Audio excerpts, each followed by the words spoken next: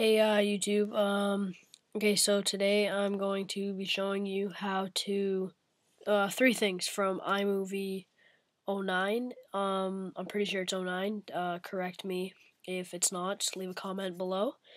But I will be showing you how to make your videos, number 1 in slow motion, number 2 fast forward, and number 3 reverse.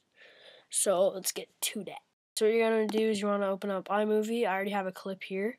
It's a very bad clip. I don't even know. It's just a clip, like a clip to practice with. So what you're gonna want to do is you're gonna take your clip from down here after you've recorded it or after you've brought it in.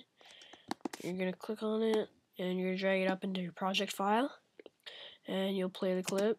So it's like that, and he throws the thing. Yeah.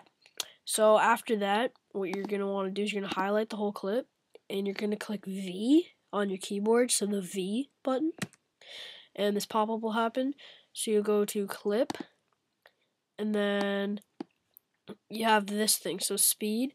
So first of all, we're going to do slow motion, so you can put it back to 50%, 25%, and 12.5. So I'm going to start off, I'm just going to use 50% right now.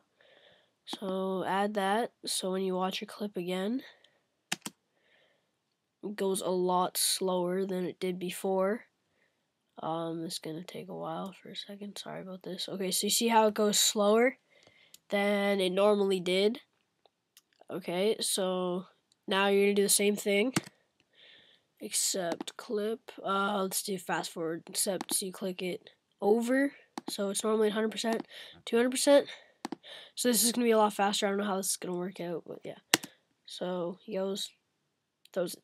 That really did not make much difference, but you'll understand when you're doing something else. So once again, same thing, clip.